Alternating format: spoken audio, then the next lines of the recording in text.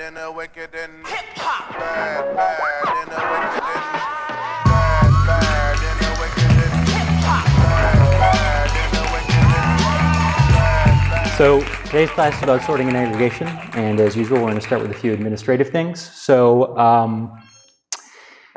first thing is homework number 2 is going to be due this coming Sunday, October 3rd, as usual at 11:59 p.m. And remember, there are no late days. You can't use any of your extension days for homeworks. They're just for the projects. And project number 2 is out now, and it's going to be due Sunday, October 17th. There will be a Q&A session tomorrow, Thursday, September 30th, from 5 to 6 p.m. And if you check the Piazza post, it'll have the Zoom link and all that information in there. So one final thing I just want to put on your radar, the midterm exam is going to be Wednesday, October 13th. That's in class during the normal class time. And we'll release more details about the format and everything by the beginning of next week. So the topics that are going to be covered are just everything that we've covered so far up to the midpoint, up to the midterm in the class. So everything is fair game up until the midterm.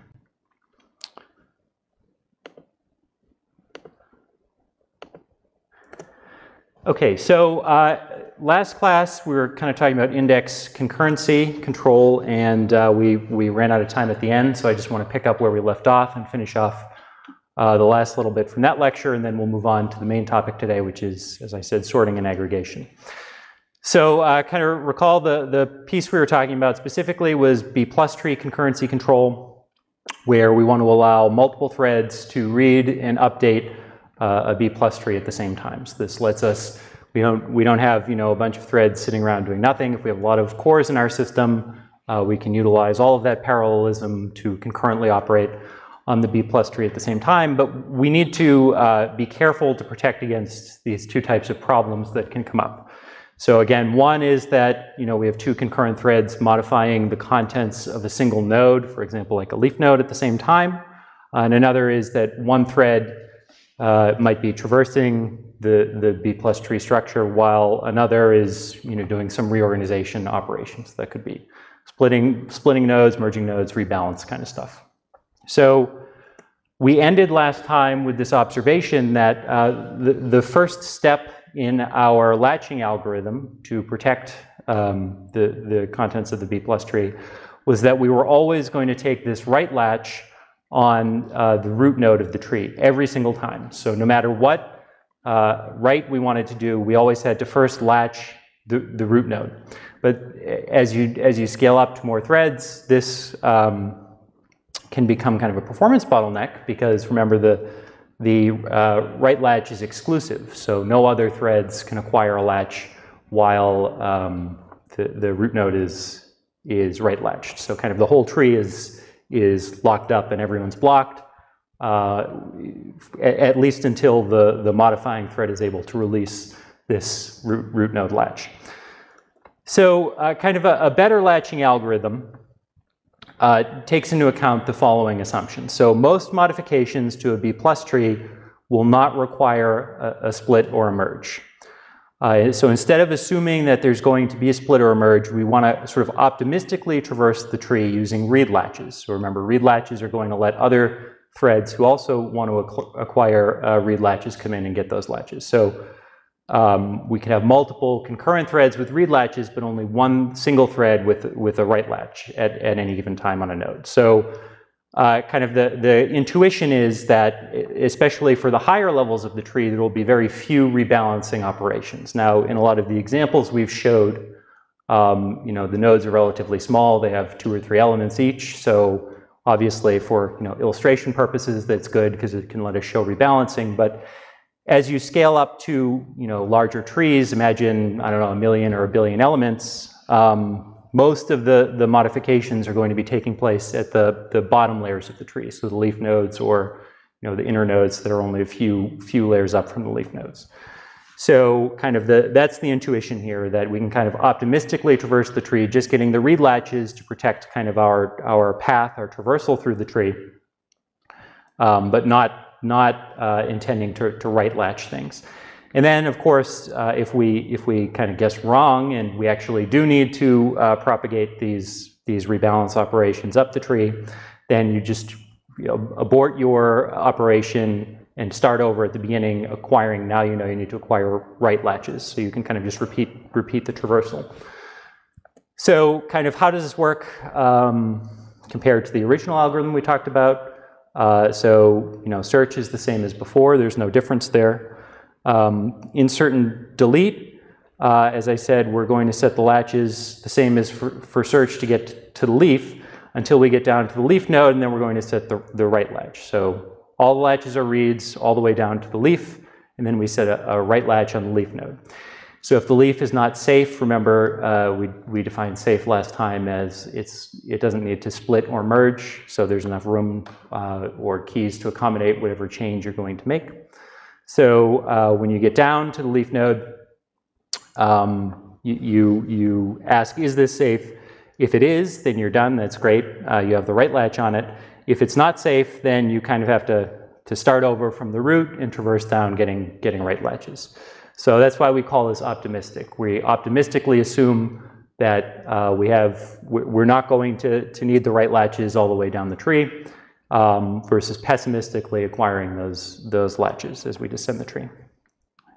So we'll just look at two examples here quickly. So this is example 2 from the previous examples where we did this kind of delete. We're going to delete key 38. So again, here instead of taking the right latch on the root node, we're going to take this read latch and just descend the tree as usual.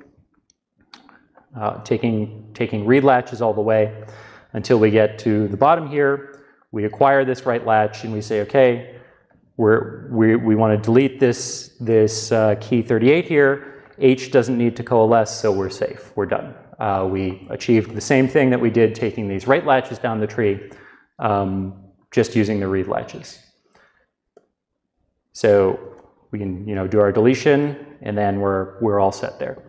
So this is example 4, also from the previous examples, where this time we're going to insert key 25. So again, we'll use the new read latching algorithm to descend the tree until we get to where the key 25 needs to insert, and we see, okay, here we need to split F, so we have to restart and re-execute the transaction or the insertion from the root node, this time acquiring right latches, because we figured out, okay, we have to split this node. We're going to need to rebalance on some of the upper levels. So does anyone have any questions about either of these two examples?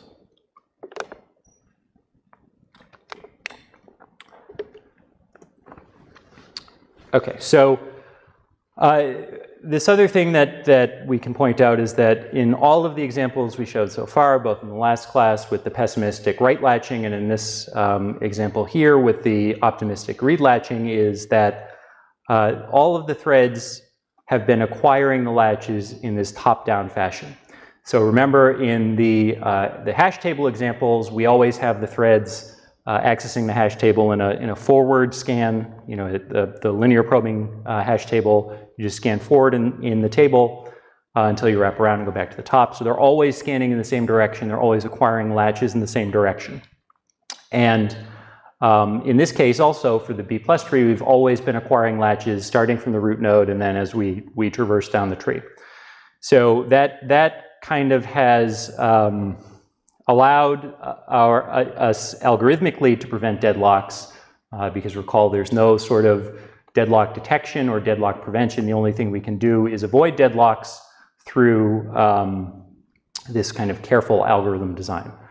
So one of the other operations we talked about on the B+ tree was this idea of a leaf node scan. So you traverse down to the leaf node where you want to start your scan, and then we have these pointers, the sibling pointers, where you can traverse across the leaf node layer to get a range of values that you're looking for. So now what we have to think about is, okay, if we have threads potentially acquiring latches from the top of the tree, coming down and also threads potentially scanning along the leaf node layer, we have to be careful that we don't run into a situation where we have a deadlock. So we'll see a few just simple examples of this come up. So let's just do a simple leaf node scan here with one thread. So T1 wants to find all keys that are less than 4. So what we're going to do is just start here at the root, figure out which leaf node we need to get to find the keys less than 4. And then we want to scan now across the leaf nodes to find our range. And similar to how we were taking latches on going down the tree in kind of this lock latch coupling or latch crabbing algorithm, where you don't release the latch on the node you currently hold until you have the latch on the one that you want to go to next. We're going to do the same thing kind of in this leaf node scan. So here we don't want to release the latch on the C leaf node before T1 gets the latch on the B leaf node. So that's great, we got the latch, and now we can move over here and release the latch on C, because we're kind of doing it in this coupling way where we always have, you know, the current latch and the next latch that we want to get. So let's get a little more complicated here. We can now add in these two threads that are executing at the same time. So again, thread 1 still wants to find all of the keys less than 4, and thread 2 wants to find all of the keys greater than 1. So, you know, let's say they start at roughly around the same time. They both get the read latch on the root node. That's fine. There's no problem there. And then they're going to move down to each of their respective leaf nodes where they need to start scanning. So now you have thread 1 that wants to scan backwards from 4 and thread 2 that wants to scan forwards from 1. So you're going to run into this situation here. They can, you know, release their latches on the root node because they have their leaf node that they're on now. And now they want to come over and acquire a latch on the other's leaf node. So what do we think is going to happen here?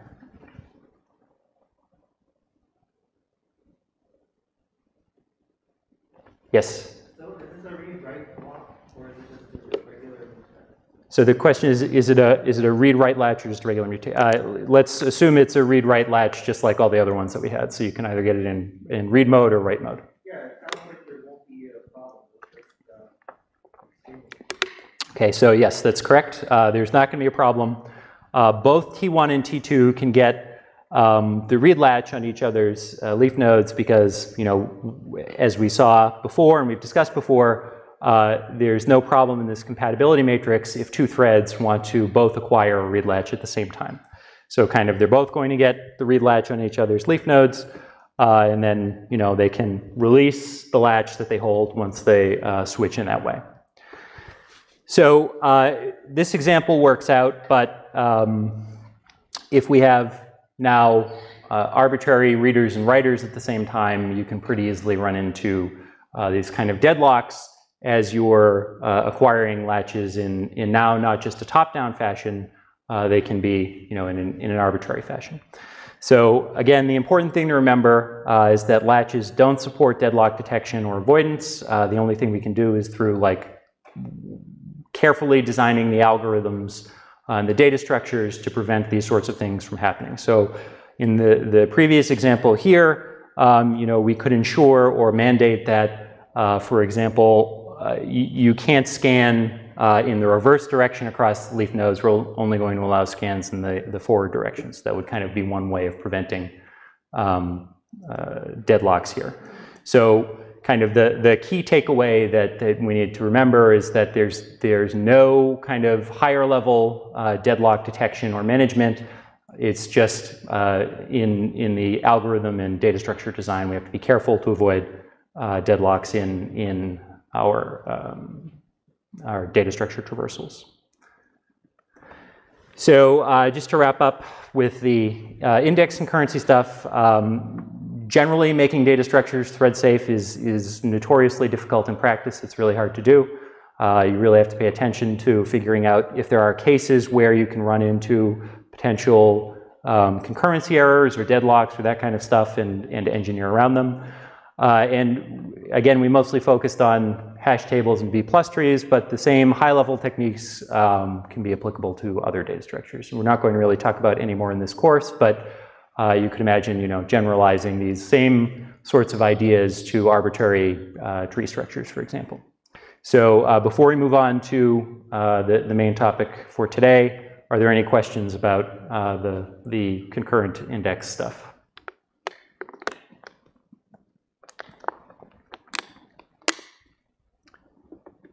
Okay. So let's just take a step back and look at kind of the core status. So we've talked about a lot of different layers of this stack here representing the different components of the DBMS. And today we're going to be talking about, or at least start talking about, how to execute queries using the DBMS components that we've discussed so far.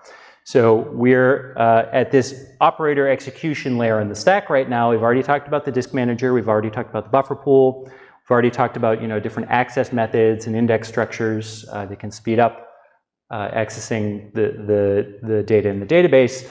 So now we're going to really be focusing on the different individual operators that we want to provide to the query interface. And over the course of the next 4 lectures, we're going to be talking about these 3 topics. So specific operator algorithms, how we're going to implement individual operators, different query processing models, so how do we string these operators together to execute a query or like a SQL query, and then different runtime architectures that have trade-offs for different workloads or situations. So just at a high level, the thing that we're going to be executing is called a query plan. So in a query plan, the operators are going to be arranged in a tree structure.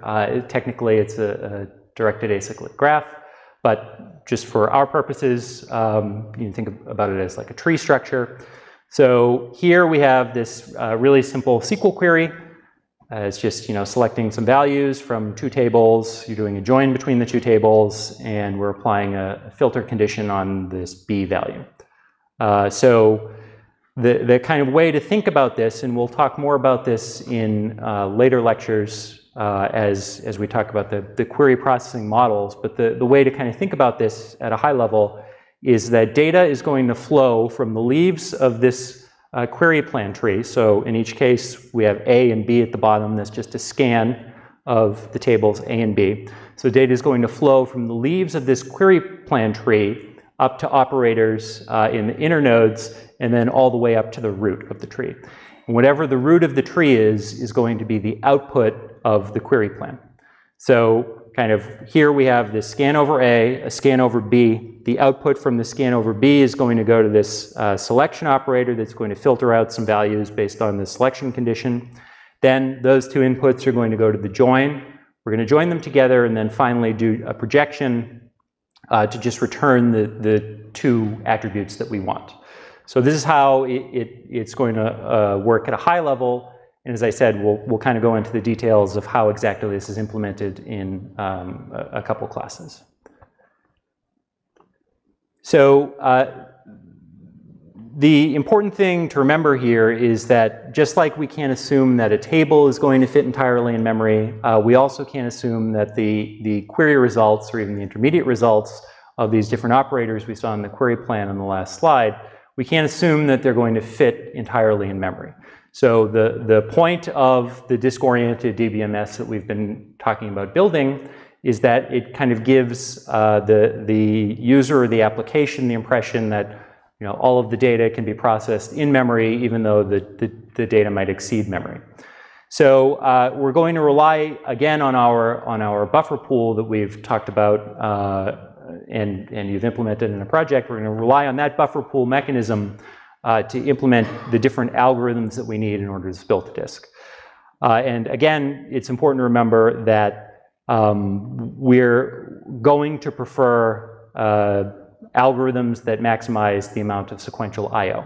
So this is important because of how disk accesses work. Sequential I/O, remember, is more more efficient than random I/O. And just at a high level, I mean, you may have taken an algorithms course, learned about things like sorting, that kind of stuff.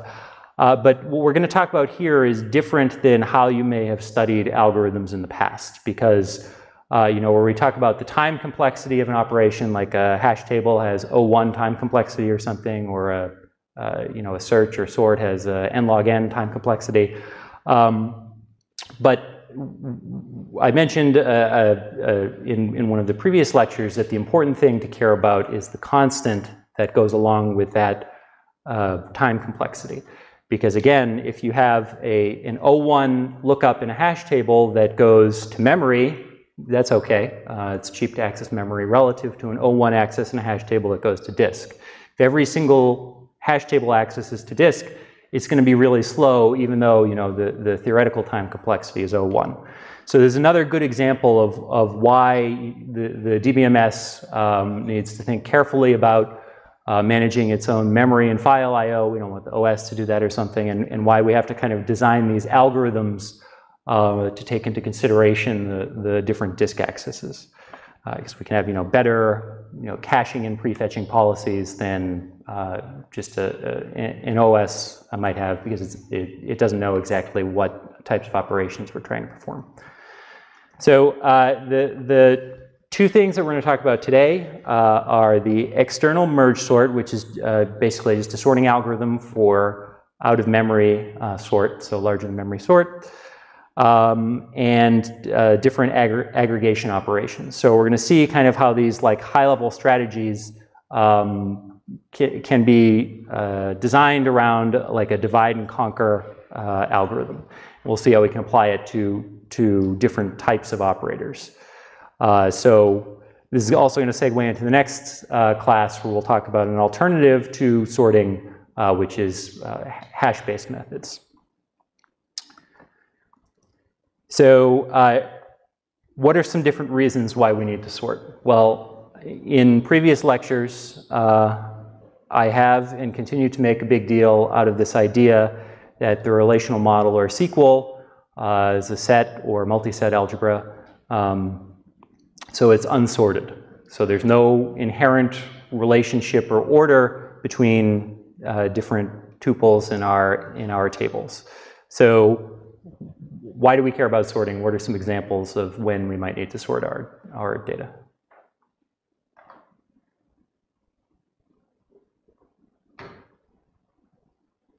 None?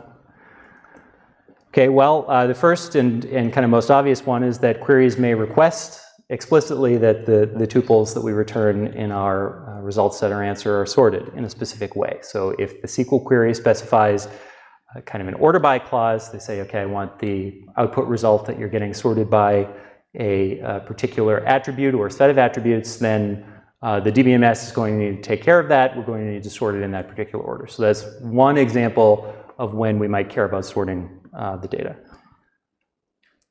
Another situation is that, you know, even if the query doesn't explicitly specify some order, so even if the user doesn't care what order they get the results back in, there are times when we may still want to perform sorting of the data in the database in order to speed up or perform different algorithms. So these are just a few examples I've given here. There are many others where you can apply the same idea, but for example, if you want to do some sort of duplicate elimination, so you just want all of the distinct values in a particular table, it's trivial to support this duplicate elimination if you have the data sorted. So, you know, sort the data in a particular order. As you're scanning through, you can see consecutive values can be removed from the output answer because, you know, you just saw that value previously. So you can kind of skip through the results in that way. Again, we talked about bulk loading sorted tuples into a B+ tree. It's much faster to do that than to do insertions from the root node and follow the usual insertion algorithm. So you kind of do this bulk loading, but it requires that the data is sorted. So if you want to build a B+ tree in this bulk load fashion, then you have to first sort your tuples and then build it from the leaf nodes up. And finally, we'll see in this lecture an example of how you can use sorted data to speed up aggregations and implement a group by. So you want to get an aggregate grouped by some value. The first step in that pipeline can be to sort the data and then perform the aggregation. And we'll see how that works in a couple slides. So again, I mentioned this a few slides ago, but I just want to reiterate that if the data fits in memory, then you can just use any standard sorting algorithm. Quicksort, any of the other million sorting algorithms that there are, pick your favorite one. You can use it, it doesn't matter, because everything's in memory, everything's going to be fast. But the problem again is that if the data does not fit in memory, then we're going to need to use some kind of algorithm that knows about the fact that we're going to be writing to and reading from disk. So we have to know, okay, in advance, here's how much working room I have in memory, and I'm going to be able to read in this many pages into my buffer pool, and then I have to kind of write them out in an intelligent way when my buffer pool fills up. So that's kind of the whole idea behind this external merge sort algorithm that we're going to talk about today. So as I mentioned, external merge sort is basically a divide and conquer algorithm, where you're going to split up your data into these separate pieces called runs, and then you're going to sort each of those runs individually, and then the last step, and this is the merge phase, is to combine them back into longer sorted runs. So the two basic phases we have are sorting, where we sort individual chunks of data that are going to fit in memory. So we can read the data in, work on it in memory, sort it, and then we're going to write out the sorted chunks to a file on disk. And then phase two, the merging phase, we're going to combine sorted runs into larger sorted chunks. So the term run, or sorted run, is basically just a list of key value pairs. So again, the key is the attribute or attributes that we're going to use for the sort order, whatever we're sorting by. It could be primary key, it could be like a date. I want all the data ordered by date or something. So it's whatever we're using to impose the sort order on the tuples. The second piece is the value. So here you have, as in many cases, two choices. You can either include the entire tuple in the sorted run, and this is called early materialization, or you can include just the record ID in the sorted run, and that's called late materialization. So the first example here, early materialization, basically, if we're sorted by key, so the keys are ascending, key 1, key 2, etc., we're co-locating the tuple data directly in the sorted run with the keys. So this is early materialization because we're doing this proactively. We're putting all the data right with the keys where they need to be. The alternative, of course, is this late materialization idea, where instead of storing all of the tuple data, we're just going to store the key along with the pointer. That's just a record ID that's going to tell us where to go at the end to reconstruct the tuple. And we'll talk about the different reasons why we may prefer one over the other. It may have to do with the data storage model you have. So we talked a little bit about whether you have a row store or a column store. That's one reason why you might prefer one over the other. There are also cases where, for example, if you're doing a lot of filtering or something, it may be, or filtering at later stages, it may be beneficial to use this late materialization so you don't have to do a lot of extra copying. So we'll see some examples later where one of these methods might be preferred over the other.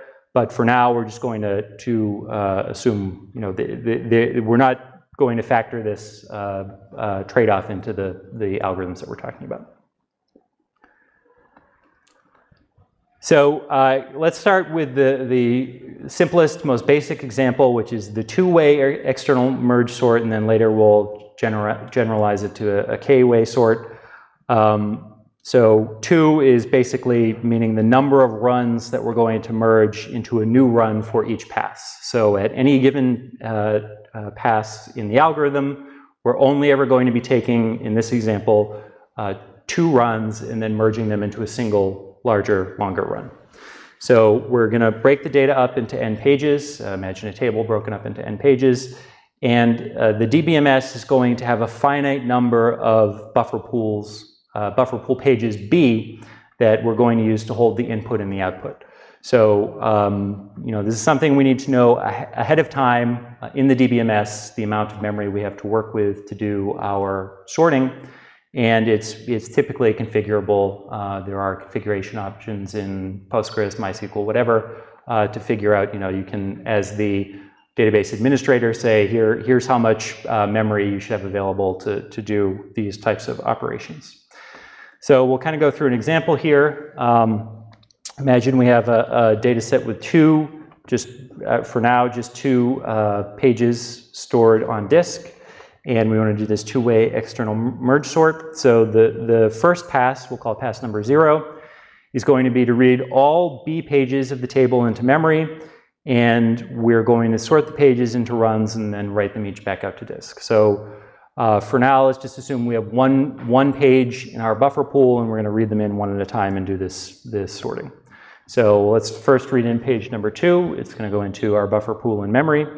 We're going to do this nice sort. We can do it in place even, so we just need that one free slot in the buffer pool. Now we have this sorted run, and then we're going to write it back out to disk in this new page here. So we have the original one unchanged. It's still unsorted, however it was previously. Now we have this new intermediate result that we've materialized somewhere on disk. That's the sorted version of page number 2. So now the next step is we have to read in page number 1. Again, do our sort. So we get the sorted version of page number 1, the sorted run, and then we write that out to disk. So now the next step in the subsequent pass is that we're going to recursively merge pairs of runs into runs that are each twice as long. So we're going to take each of these individual pages and merge them into now pages that are, or runs that are 2 pages long. So in order to do this step, what's the minimum number of buffer pool pages that we're going to need here? Yes? So the answer is 3. That is correct. And it is because we are going to need 1 for each of the input pages and then 1 for the output. So we have the 2 pages that are coming in our two-way external merge sort, and then we need 1 page left over to write the merged page out, and then we're going to write that to disk. So the way this is going to work, again, is we're going to read in these 2 pages here. We're going to have our result page. We're going to write that out first. So once that page fills up from the first 2 pages, because we have 2 pages, we're only going to be able to fit some portion from each of those pages into this output page. So we're going to write that part of the run out. So that's the first page of the run. And then we're going to reuse that same buffer pool slot. And we're going to fill it up with the remainder from the 2 pages in the second page of the run.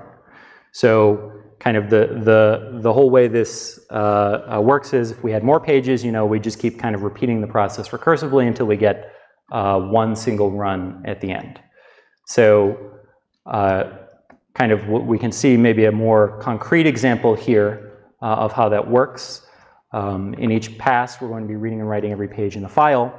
So in terms of the total number of passes and the total I/O cost, well, the total number of passes we need are log2, or the ceiling log2n plus 1, and the plus 1 is that first initial pass number 0 that we did where we sort each page individually. So I think it might vary in Wikipedia or in different textbooks if you see whether or not they include that first sort pass, but we'll include it here. So it's the first sort pass plus the log, because again we're splitting it into recursively into these merging 2 pages together at a time. So we have the ceiling log2n, and then the total I/O cost, because on each pass we need to read and write every page of the file. We're going to end up with 2n times the number of passes in terms of I/O.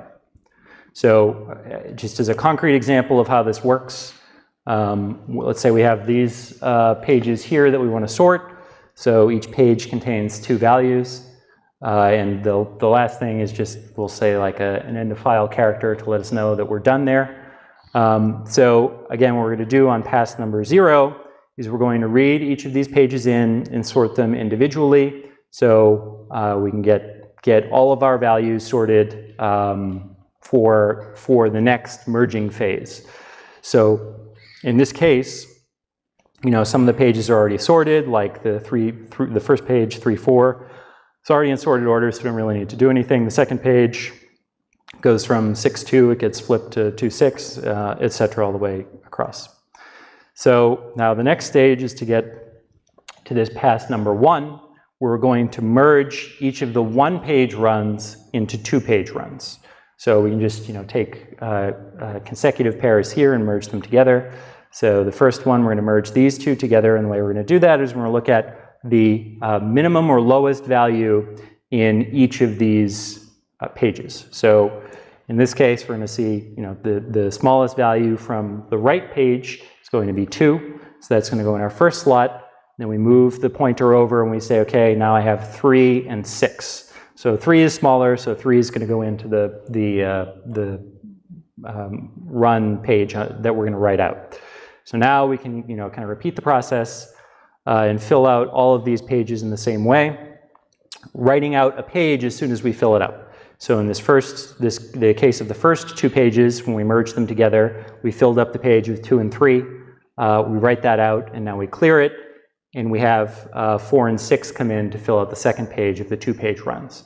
So this process continues all the way down. We get to pass number 2, and now we merge them into 4-page runs, and finally we merge it into one final 8-page run at the end, and that's the entire thing sorted.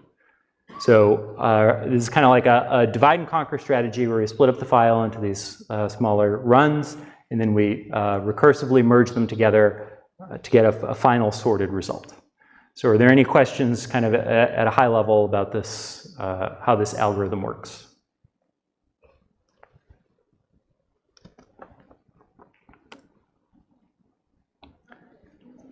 Sure. Sorry, not about this procedure. On the previous slide, it said read all B pages of the table. Is that supposed to be N? I think that's the previous one. This here? The first line after pass 0, is that N? Yes, that should be N. Sorry, I think the B was for the size of the buffer pool, right? And this is, we're talking about the number of pages in the table is N, yes, sorry. Sure. Are there any other questions about this? Or errors that I've made in the slides? Those are also welcome. Yes? So when you're doing like one pass or like each merge, are they doing like sequentially or is there multiple threads? So the question is, are these merge phases being performed sequentially, or do you have multiple threads running concurrently working on it? The answer is, so for simplicity, for everything we're going to discuss here, let's just assume one thread for now. So as soon as we finish the first 2, we're going to move on to the next 2.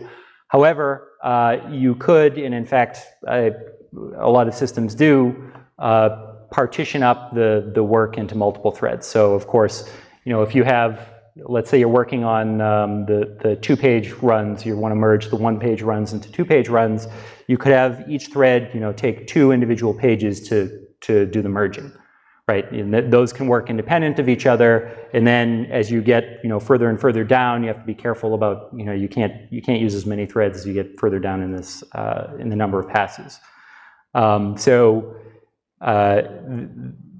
For now, we're just going to assume one thread doing all this. You could split it up, but then again, also, if you have multiple concurrent threads running, you also have to think about the resource utilization. So, for example, we've said, okay, we're going to have just for now 2 buffer pool pages assigned, one for each of the inputs and then one for the output. Now, if you have, in this case, let's say 4-way parallelism, you now have 4 times the number of buffer pool pages assigned. So you need to think about trading off the parallelism versus the amount of extra resources you need to support that level of parallelism.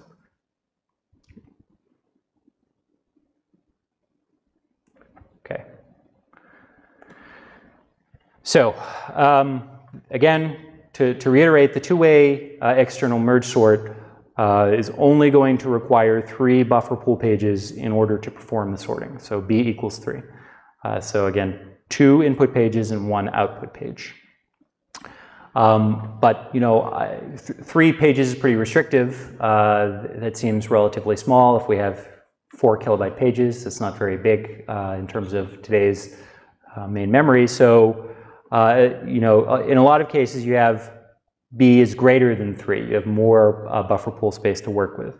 So what we need to do is figure out how to leverage that buffer space without having the worker thread that's doing the sorting have to block on disk I/O, because kind of we're reading in these pages and then we're writing them out. We need to figure out how to do it in a way such that we're not blocking on disk I/O, waiting around for the pages to get read into the more buffer pool resources that we have.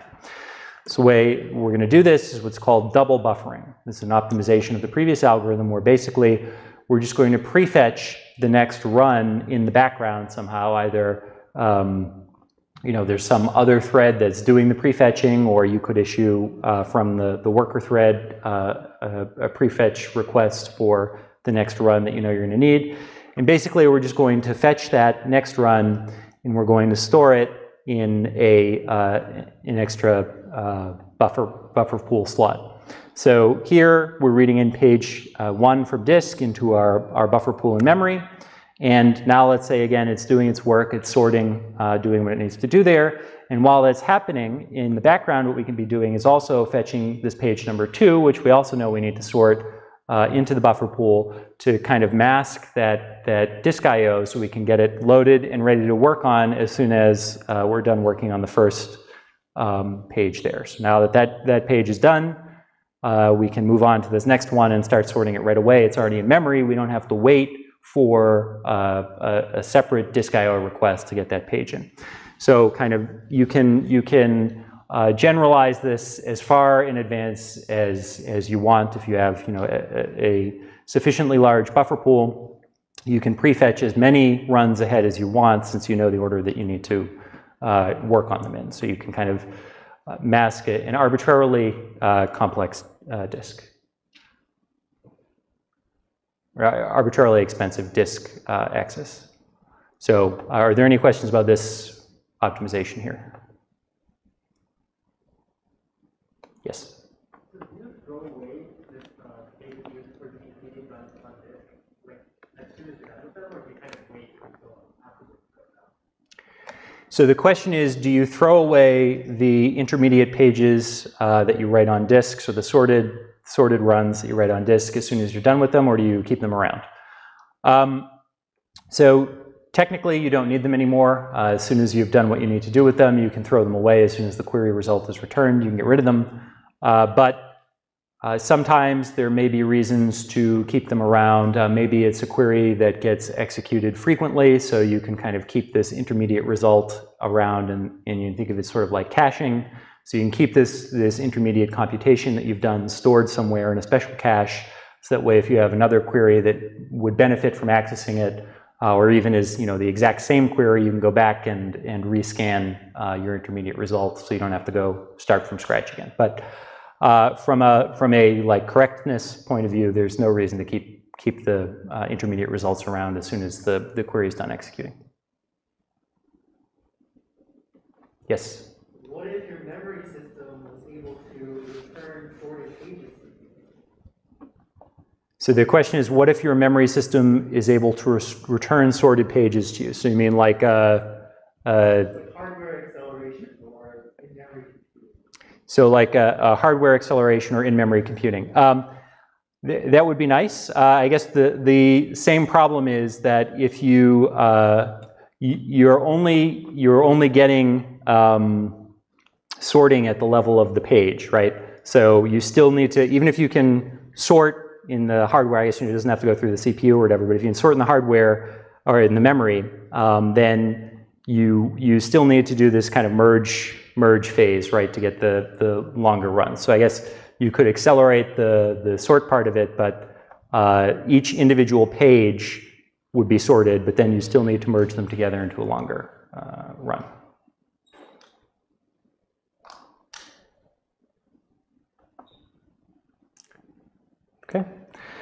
So the general external merge sort is kind of this generalization where you have some number B of buffer pages rather than just the 2 pages that we're working with. And what we want to do is on every on each pass, we're going to work with these B buffer pages at the same time. So in the first pass, we're going to produce N divided by B ceiling sorted runs, each of size B.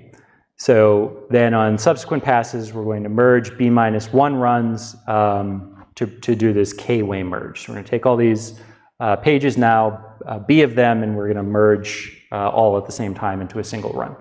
So in this case, the number of passes that we end up with is given here, and the total I/O cost is still, again, 2n times the number of passes that we have, because, again, we're reading and writing all of the pages on every single pass. So an example of how this works is pretty straightforward. It's just basically, let's say we want to determine how many passes it's going to take to sort 108 pages with 5 buffer pool pages. So our inputs are N equals 108 and B equals 5, and kind of we can go through each of how the passes work. So in the first one, we're going to produce 22 sorted runs of 5 pages each. The last of these is uneven. The last run is only going to be 3 pages long. On pass number 1, we're going to end up with 6 sorted runs of 20 pages each. And again, because it's uneven, the last run's going to be 8 pages long. On pass number 2, we're going to end up with 2 sorted runs. The first one's going to have 80 pages, and the second one's going to have 28 pages. And then the last pass, we're going to have the whole file sorted of 108 pages. So again, we end up with, we can figure out using this formula how many total passes we're going to need. So are there any questions kind of about how to generalize the two-way merge sort into this K-way merge sort?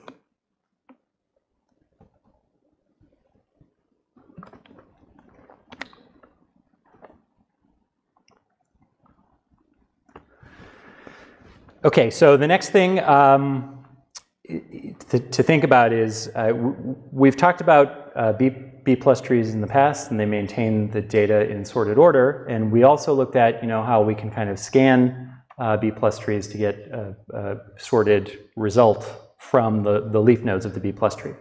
So it's natural that rather than doing this merge sort thing, if we already have the data stored in some kind of sorted data structure like a B plus tree index, then it makes perfect sense to leverage that in order to accelerate our sorting.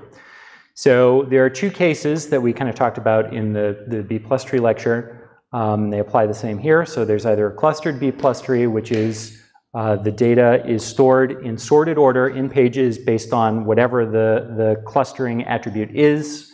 Usually it's like the primary key, but it's stored in whatever order. The physical tuples are stored in pages in whatever order whatever the sort order is. The other case is the unclustered B plus tree, which remember can be completely out of order. It just gives us some kind of data structure built on some non-primary sort attribute. So we'll look at the first case first. We have here a table that's stored in a clustered B plus tree. And again, we're going to traverse to the leftmost leaf page, just like we did in the previous version when we wanted to get a scan of the tuple pages. And since they're in sorted order, we're going to get nice sequential access here. We're going to be able to access all of the tuples in their exact sorted order. First we look at page 101, then page 102, etc. Because this is already maintained in sorted order, and it's guaranteed by the B plus tree. So this is always going to be better than that external sorting algorithm because there's no computational cost here. We already know it's in sorted order. We can just scan forward in a sequential scan with sequential disk I/O. So if your query optimizer in your DBMS knows this, and it knows that you have a clustered B plus tree index on the data, then it can kind of choose whether it makes sense to execute a some kind of sorting operation, or if it knows it's already in sorted order, it can just return a scan over the sorted root data.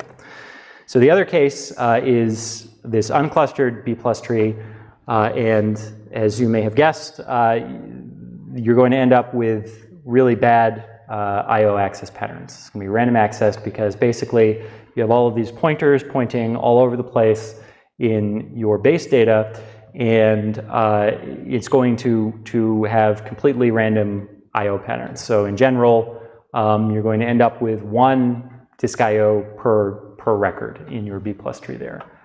So this is going to be really bad because now we're doing, you know, for every single record we're doing a disk I/O rather than in the sort merge join we can, rather in the merge sort phase. We'll talk about the sort merge join next class, but in the merge sort phases we can constrain how many passes we have to do, and we can figure out how much disk I/O we need to do. So I also mentioned that you can use sorting to as a precursor step to implementing an aggregation.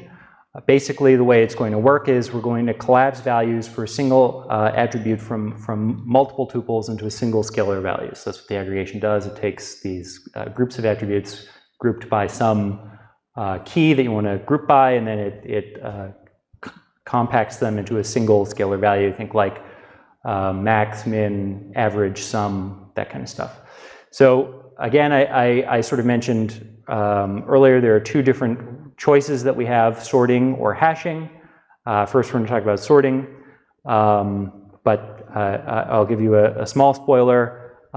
Hashing is going to be better in a lot of cases. So there are some instances where sorting might be preferred, but hashing is going to be better in a lot of cases. But we'll start first with talking about sorting because it's a little bit easier to think about, and we've kind of talked about the prerequisite algorithms that you need to get there. So just as a simple example, let's take distinct. So imagine that we just want to get all of the distinct course IDs from this enrollment table where some student got either a B or C in the course. So we just want only the course IDs where some student got one of those grades, and we want to order it, let's say, by course ID. So it has this sort property. It would be beneficial here for us to sort them so we can give the results back in sorted order. So the first step that we're going to do, and this will come up again in our discussion of query optimization and query planning, but the first thing you pretty much almost always want to do is remove useless data as early as you can in the plan. So we have this table here. There is one tuple in there where the student got a grade of A in the course, so we want to filter that out as early as we can in the plan, so we don't have to work on that in our subsequent operators. We don't have to include it in our sort because it's not going to be in our result set, so it's just wasting our time trying to sort something that we don't care about. So we want to filter things out as early as possible, so we apply this selection predicate where grade in B or C.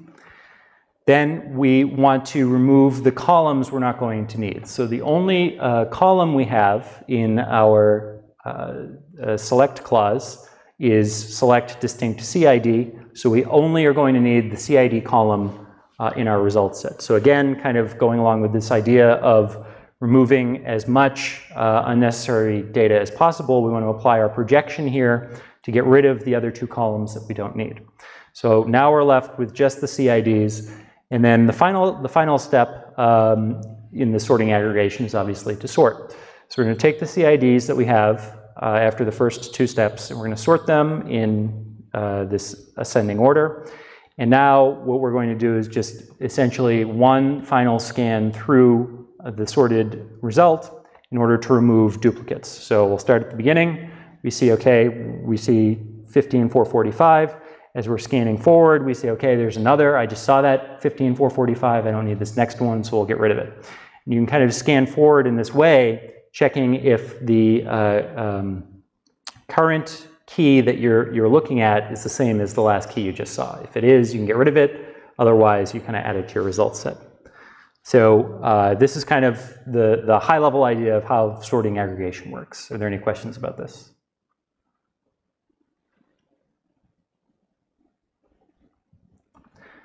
Okay, so let's talk about some alternatives to sorting.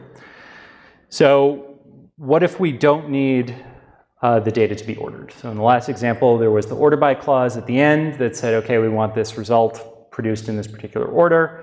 Now let's just say we just want the result back, we don't care. So an example is like if we're forming groups in a group by statement and we don't care what order they're in, that doesn't require ordering.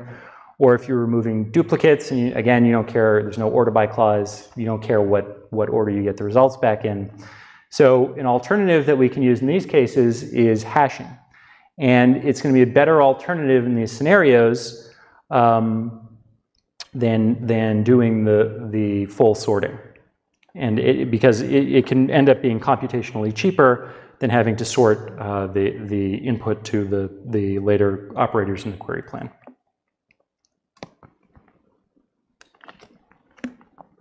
So basically, the way that we compute a hash or perform a hashing aggregation is to build some kind of ephemeral hash table as the DBMS is scanning the table.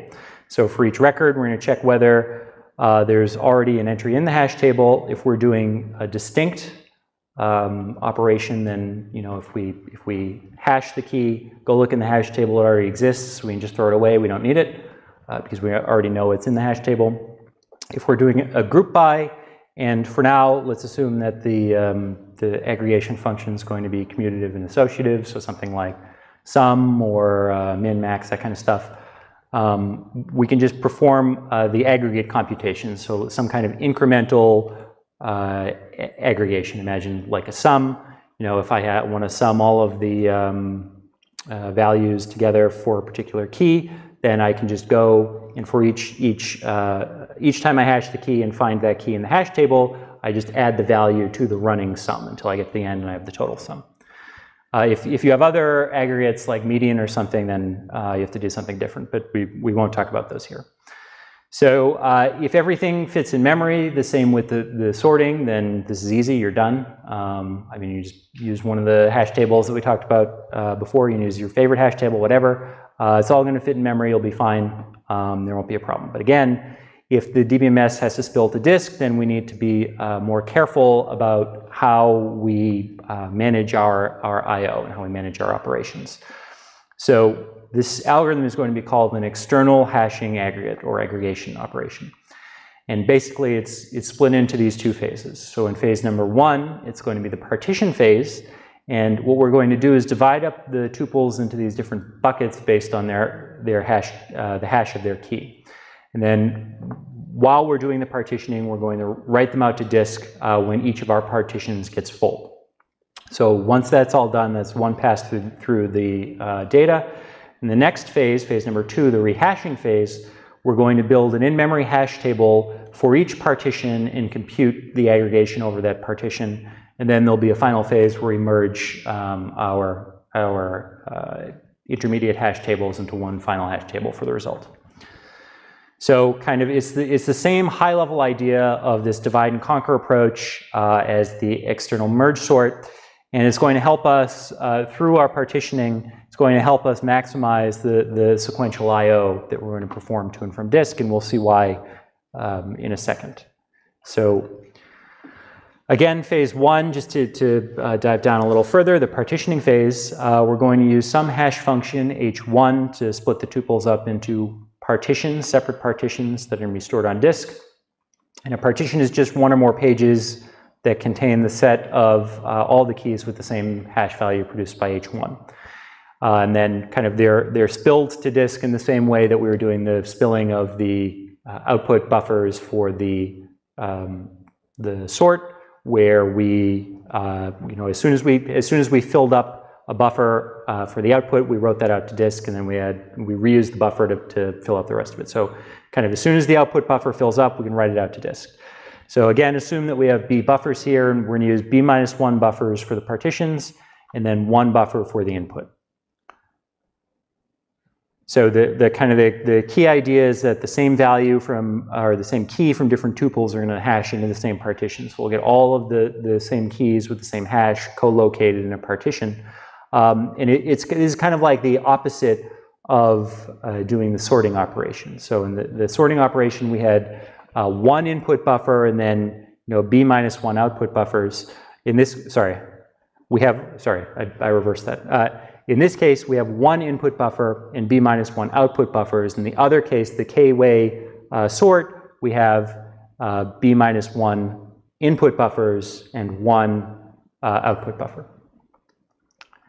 So we can see an example of kind of how this phase number 1 works. Again, we have the same query here, except I removed the order by, so we're just getting all of the distinct CIDs that meet this case, same table. And again, we're going to do the same thing. We're going to filter as early as possible to remove the rows that I don't need. And then we're going to remove the columns we don't need. And then when we get to this partition part at the end, remember this is where we're going to do the sort, but instead here we're going to do the partitioning. So we're going to pass the keys through this h1 function, and it's going to route us to these b minus 1 partitions. So in this case, we can see all the 1545 keys end up in the first page there, and then I think that the first 2 pages are part of the same partition. So all of those keys end up in those that partition there, and then the bottom page is a separate partition, so that fills up separately. So we kind of pass it through this h1 hash function, and it splits them up into these different partitions. So again, kind of this one is filled up, so we have the overflow values in there. So now in this phase number 2 rehashing phase, for each of those partitions that we created on disk, we're going to read it into memory and build an in-memory hash table based on some second hash function, h2. So this is just separate from the original h1 hash function. This is going to give us a hash offset into our in-memory hash table that we're building. And we're going to go through each bucket of the hash table to bring together matching tuples. So imagine, just for now, for simplicity, that our hash table is going to fit in memory. You can have the same kind of buffering idea that we had with our external or extendable hash table, where you can build it up incrementally and spill pages to disk. But for now, just assume it's a really simple linear probing hash table. So like I said, we're assuming that the hash result is going to fit in memory, but it, in the general case, doesn't have to. So now the second phase, rehash, again, we have the same setup here. We have these partitions. So these are the partitions or buckets that are produced by phase number 1. We have the first buckets there.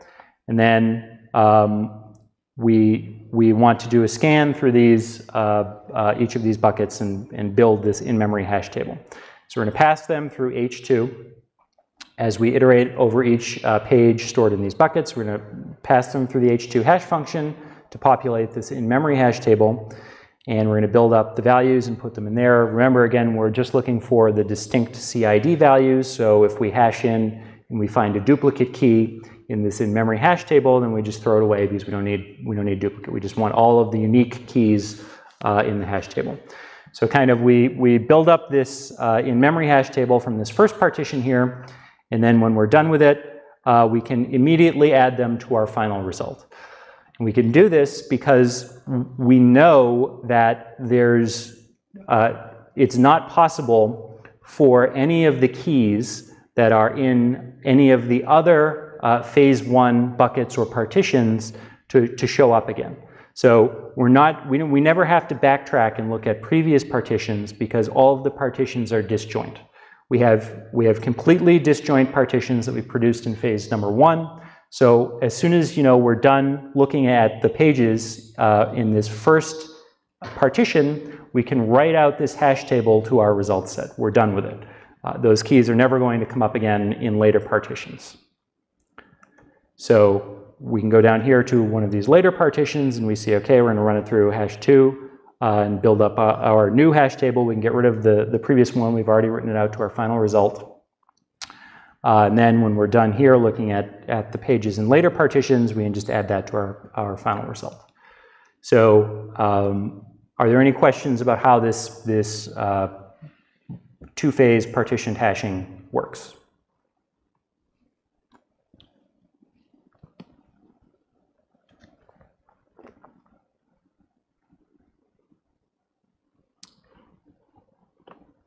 Okay, so just to reiterate, the first phase is the partitioning phase, where you kind of build up these disjoint partitions.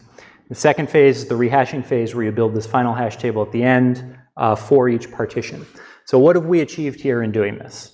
Well, we've taken, you know, the giant hash table that we would have had to build otherwise over all of the keys.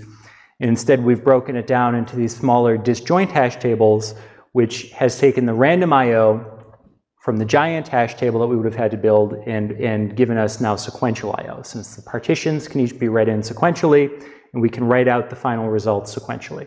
So we've avoided this kind of big, giant random I/O hash table, and we've turned it into smaller sequential I/O operations. So that's the key idea behind splitting it up into this partition and rehash phases. Okay, so that was getting the distinct keys. In this case, if you want to do some kind of aggregation called hash summarization, basically, during the rehash phase, we're going to want to store output values of the form, the group by key, whatever key we're grouping by, and then the running aggregate that we're computing. So when we want to insert a new tuple into the hash table, we first go to see if there's a matching group by key. If there is, that's great. We just take whatever the value is. Let's say it's the current running sum. We add whatever our value is to it, and then we're done. Otherwise, if the group by key doesn't exist, then we need to insert the group by key and then our starting running value. So kind of just as an example of how this would look, let's say now we want to get the average GPA grouped by course. So kind of the process is similar. We're going to do the phase one partitioning into disjoint buckets, and then we're going to run them each through their individual, building up their individual hash functions, hash tables, and then merge all these results into the final hash table. So we get kind of this key value output where the key is the group by key, so in this case course ID. In the value, in order to get the average, we need to keep track of the count and the sum. So it's the count of the number of values that match the key, and then the sum of those values. So you can think about this kind of, you know, the different running totals. Most of them are easy. The minimum value is just the minimum one you've seen so far. Max is the maximum you've seen so far. Sum is just adding them all up. And count is obviously just count. But for the average, we're going to keep around both the count up front and the sum, so we can compute it in this kind of online fashion. So then, once we have this, we're going to take those running values and convert them into our final result just by dividing the sum that we've computed by the count, and that gives us the average. So are there any questions about kind of how this process works?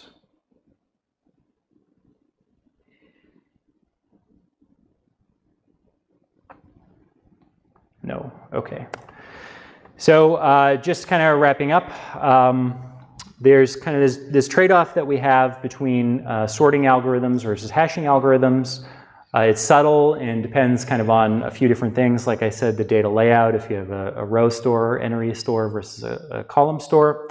Depends on the workload that you're running, and it depends on the data distribution. For example, you know, if you have data sitting around on disk, there are different decisions you might make. If you know that your data is already sorted or mostly sorted, then that may make you choose the sorting algorithm over a hashing algorithm, but different trade-offs like that. So there are different reasons why you might prefer one or the other in each case. And that's going to be the job of the query optimizer that we're going to talk about later in the semester, about making those sorts of decisions and trade-offs to execute queries. And again, kind of we've already discussed the optimizations for sorting, so kind of the chunking or the buffered I/O into large blocks to amortize the costs.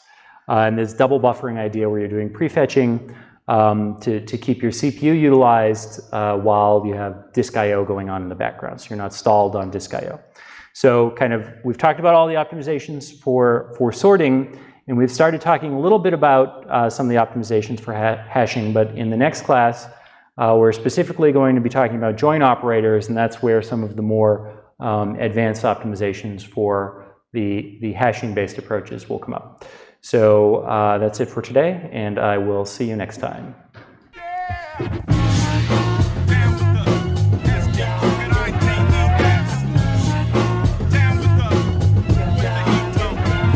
ICK, talking about the St. Ange brew, run through a can or two, share with my crew is magnificent, plus it's mellow, and for the rest of the commercial, I pass the mic on to my fellow. No need for a mic check, bust it, the P's all set to grab a 40, to put him New York and snap his neck, St. Ange, take a sip and wipe your lips, cue my 40's getting warm, I'm out, he got the dip, drink it, then I burp, after I slurp, Ice Cube, I put in much work, with the BMD and the E trouble, get us a St. Ange brew on the double.